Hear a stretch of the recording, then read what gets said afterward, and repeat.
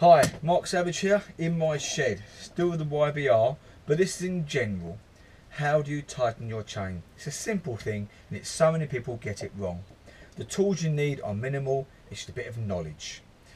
Often people will just loosen it, tight on one side, forget where they are. It's just timing, remembering and a few tools. Let's have a look at this chain.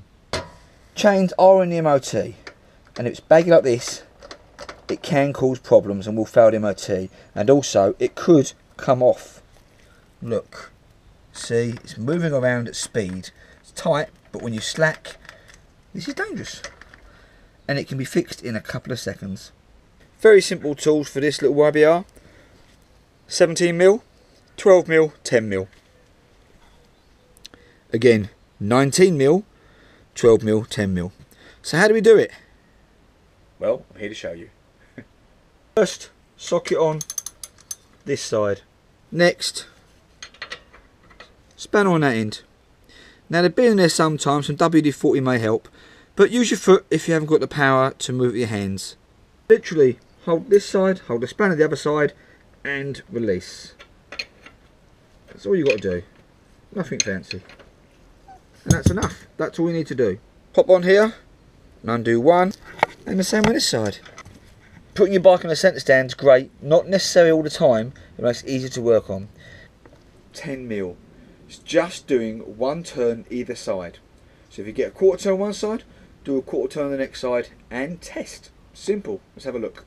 Start with this side, you're going in. So we'll just go one and test the chain.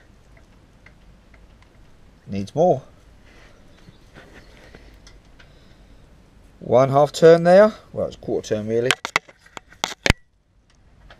and a quarter turn here.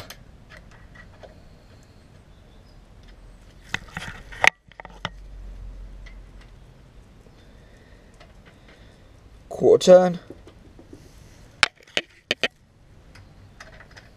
quarter turn. The reason why I'm doing quarters is exhausting the way. If you put 5 turns one side and 4 the other, your wheel isn't straight and it'll do this. It'll wear, it will feel funny, it won't ride nice, it needs to be done properly. And that is it. Let's have a look.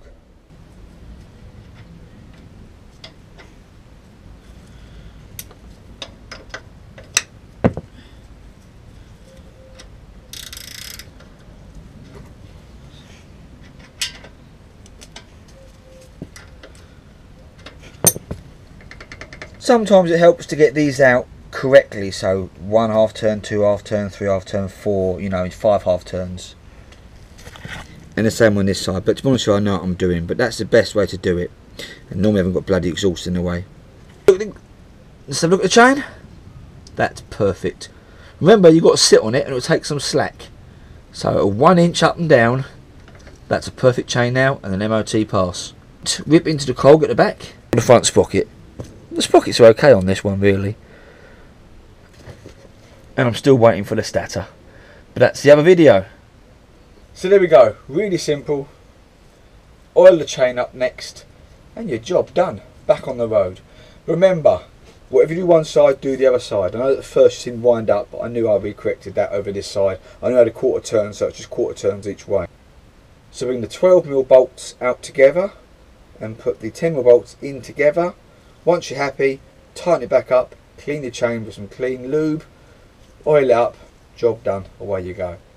Check out my videos, there's loads on this YBR. Check out my videos, there's loads on here. I know this is a YBR, but that generally is right up to, you know, 1000cc.